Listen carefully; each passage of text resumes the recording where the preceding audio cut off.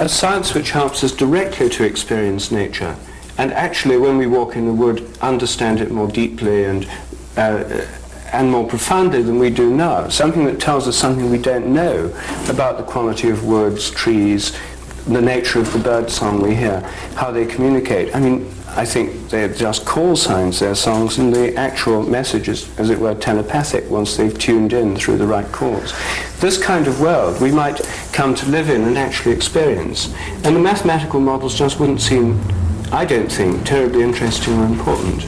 Well, so this is the connection to the psychedelic experience, the felt realm of immediate perception, that somehow with the psychedelics we're coming into the full spectrum of our experiential birthright.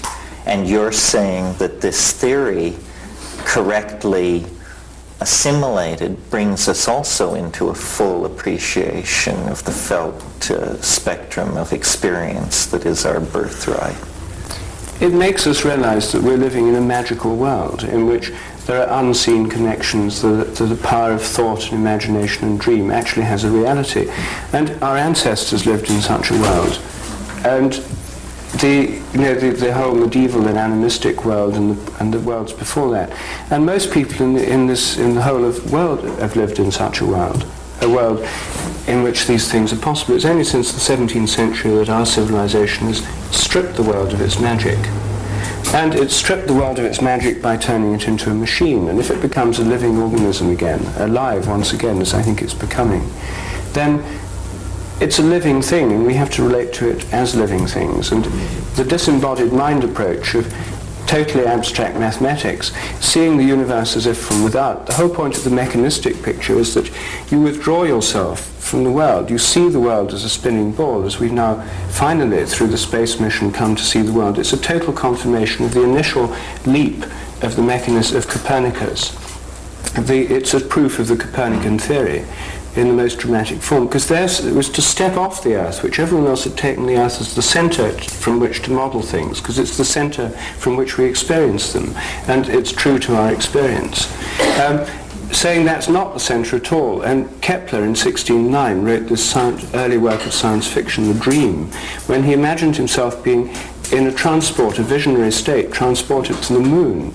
From the moon, on the moon, encountering strange creatures that lived underground and crawled out from under rocks, and looking back at the Earth and seeing the Earth spinning on its axis, just as astronauts and our cameras see it from the moon, and using this in his book, The Somnium, to persuade people by this thought experiment to see that the Earth could be moving even though they themselves experienced the rest of the heavens to be moving. And this is the thought experiment that takes our minds off the Earth and puts them out in space, and then through Newtonian space takes them outside the entire universe until they occupy the same vantage point as the imagined God of a mechanistic world machine, somehow external to the mechanism. And this is the world in which Laplace and his followers thought that their minds were actually dwelling through experiencing these eternal mathematical truths, learning them in physics textbooks. And there they were, the eternal truths of the universe as known by God, if such a God existed. And so the human mind was totally abstracted from the whole universe, leaving the body and the feelings behind in some other kind of realm, the realm of everyday life, poetry, imagination, religion, etc.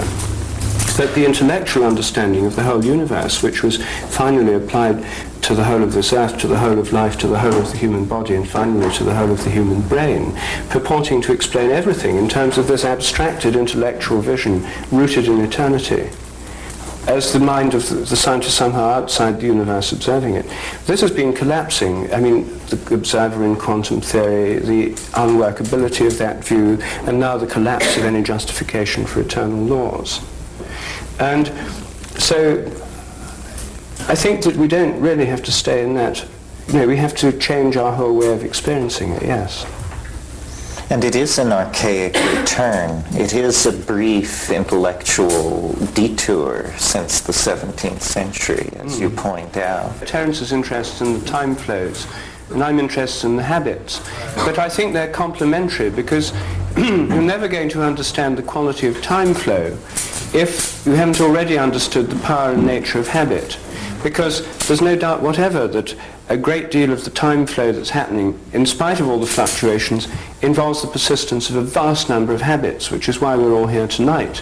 If these habits, the major ones by which we live from day to day, our bodies work, our language works, our social conventions work, and so on, if these habits were severely disrupted, it would be virtually impossible even to sit here and talk about it. We're here because there's vast stability of habit.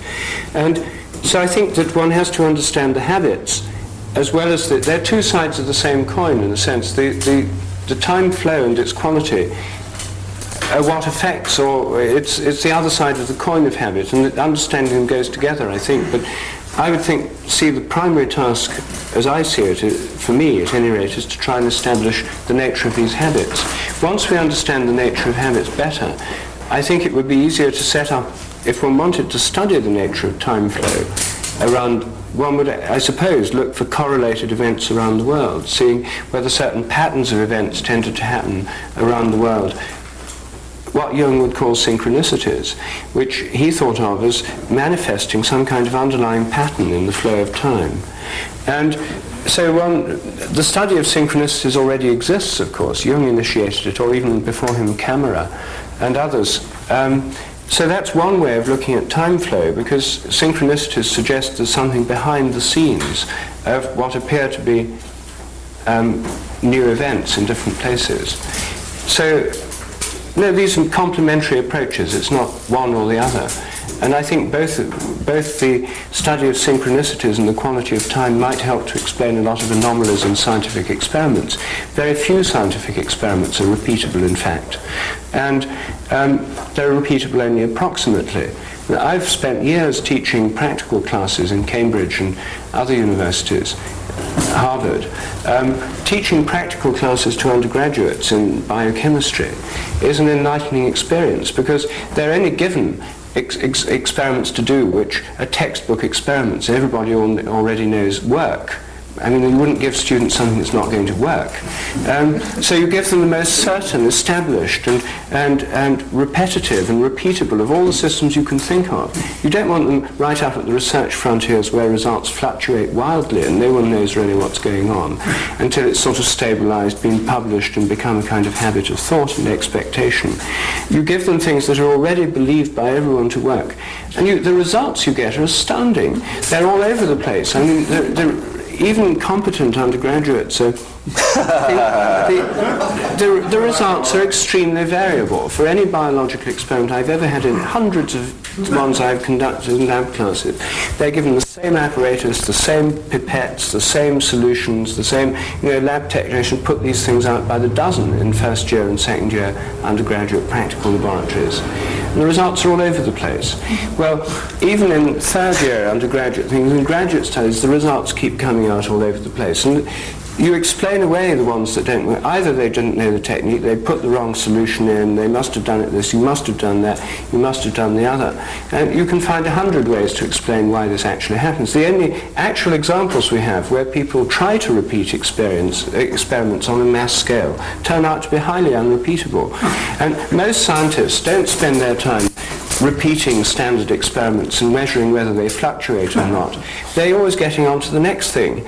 And so this ideal has never been tested. And I think if it is tested, we'd find perhaps synchronized fluctuations in the way experiments work in labs around the world. People have lab notebooks kept separately. The way of presenting the experiments, you never mention the date you did it.